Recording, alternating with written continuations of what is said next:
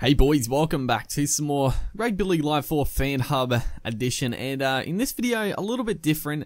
I decided to make another dream team. So if you remember, I actually did this for Rugby League Live 3 when we had the Fan Hub, you know, going through all the teams and stuff. I did make a dream team, and if I can find that video, I might link it in the description, because obviously that team is going to be quite a bit different to this team. But I actually streamed a couple of nights ago, and someone posted a comment saying make a team for Rugby League Live 4, and it sort of reminded me that yeah, I made a dream team when Rugby League Live 3 was you know, coming out. So I thought, yeah, let's do it. So I've gone through, picked 17 players. It was very difficult. I do expect a lot of people will disagree with my team, and you know, that's cool. You know, post your own team in the comments section. I'll be eager to have a look. I mean, there was obviously a lot of players. I pretty much only did it for like the players that were playing, because obviously a fair few really good players injured. You know, Greg Inglis probably would make it. Usually Matt Scott would usually make it, but I decided just to do it for the guys that, you know, are playing this year, not injured. So let's go through it. So at fullback, obviously a very tough choice, but I've gone with Billy Slater. The other guys I was considering James Tedesco and Tuivasa-Sheck, but I think Billy Slater has been the best fullback since coming back this year. He has been outstanding.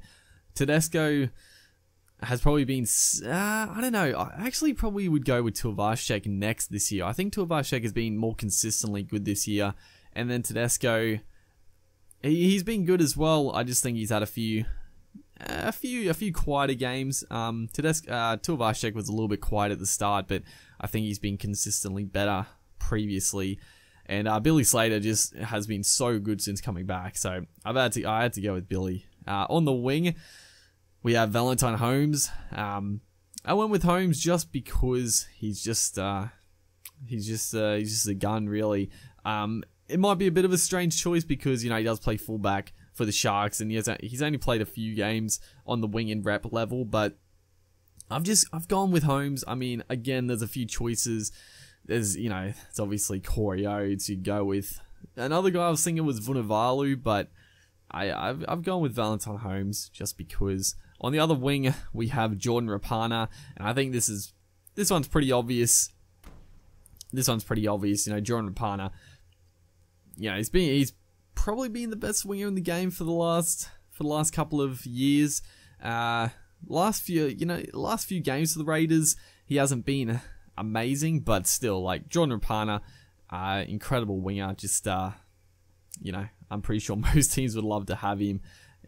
In the centers, first off we have James Roberts. I did initially have Will Chambers in the centers here, but I decided to switch me up with Roberts just because I think, you know, Chambers, I think Chambers is arguably, you know, probably one of the best centers in the game, but I've gone with Roberts just because he's got that little bit more X factor, a little bit better in attack, and his defense is not, you know, he's not a bad defender either. James Roberts, honestly, I can't believe Roberts didn't get a chance at Origin this year. In the next center, Dylan Walker. I think Dylan Walker has been the best center this year. Now, Dylan Walker, probably a lot of people don't like Dylan Walker because, you know, he can be a bit of a dickhead on the field. I'm sure a lot of Raiders fans don't like Dylan Walker, but he is. I personally think he's been the best center all year. I think he's a shoo-in for the center of the year. If I said I'm surprised James Roberts didn't get picked, I am extremely surprised Dylan Walker didn't get picked this year for the Blues.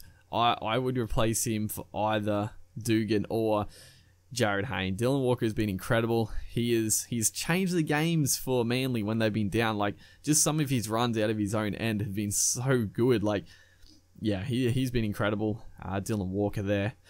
The halves are pretty self-explanatory. Like, you know, who else could you pick? It's obviously JT, and then we got Cooper Cronk.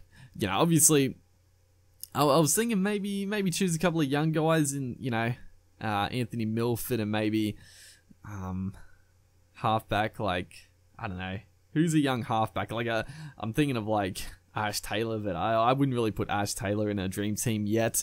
Obviously Brodie Croft, a very young guy, has a potential to get up into a dream team type thing. For New South Wales, I mean, Nathan Cleary you could put there, but I couldn't go past Cronk or Thurston.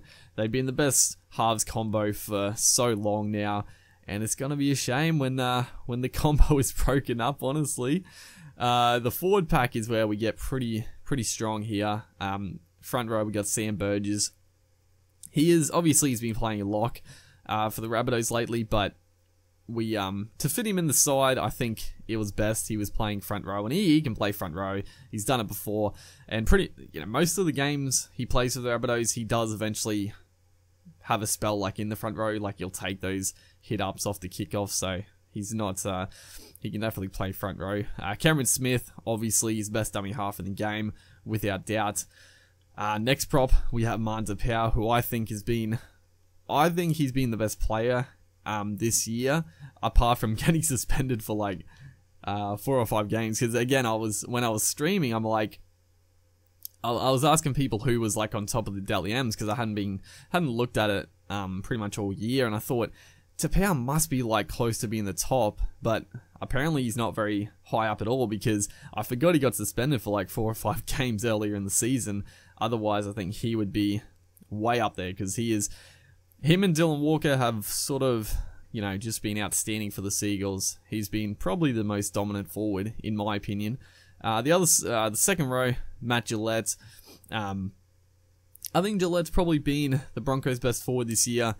I don't think he's quite brought his form to the Origin arena yet.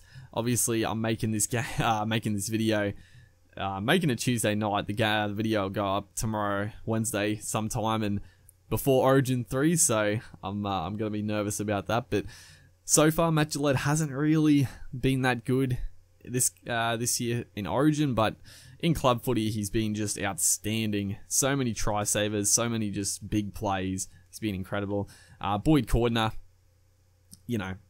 one of the best second rows in the game. He just ever reliable, really. Just great player.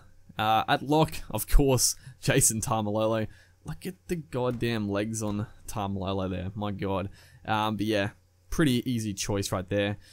Yeah, Tamalolo, of course. On the bench is probably, maybe people will disagree with the bench. There was a lot of choice here. Probably the most difficult choices to make, but I chose Cameron Munster to be the utility. I think Cameron Munster is the he's just the ideal utility. He can play so many positions. He could play fullback, wing, center, 5'8".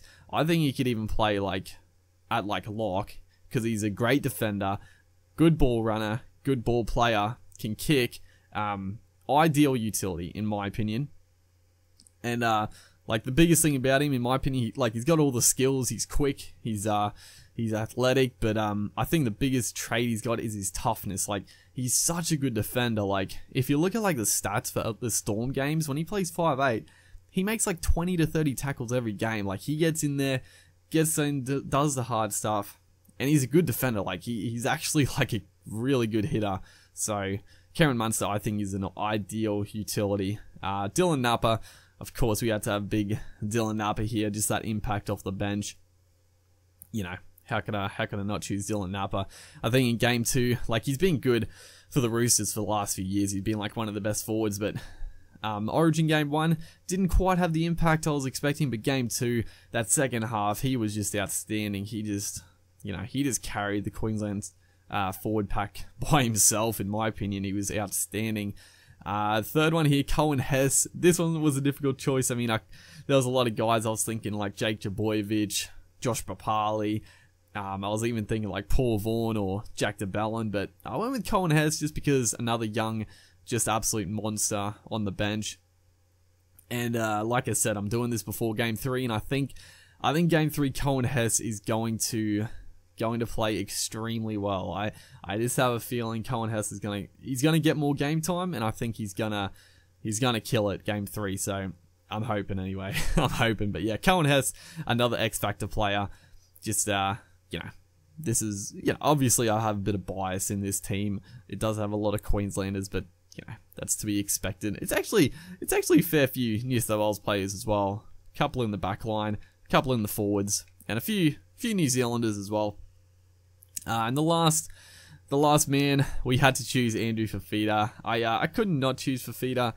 He is, he's one of the most damaging forwards in the game, and combined with Dylan Napa, Cohen Hess, Cameron Munster, I think that's a pretty decent X Factor bench there, with the likes of Tamalolo, Corner, Gillette, Powell, Burgess. I think that team would be a fairly formidable side.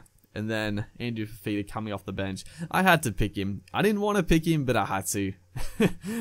But yeah, that's my team. That's the dream team. Like I said, I think the forward pack I wouldn't really change it. The bench I'm happy with. Maybe Cohen Hesse. People could say a few other guys deserve it, which I could agree with. But backline is probably the only real area where I'm like, yeah, I would change some things around here if I thought about it for a bit longer. I mean, Valentine Holmes, all these guys I could switch out with other guys, but that's my team. That is my team. Yeah, if you guys have a dream team, post in the comments section. Like I said, I'm interested to see what you guys think. But yeah, just a bit of a different video in the lead up here. Hopefully you guys enjoyed. Make sure to like if you did, and I'll see you guys in the next one.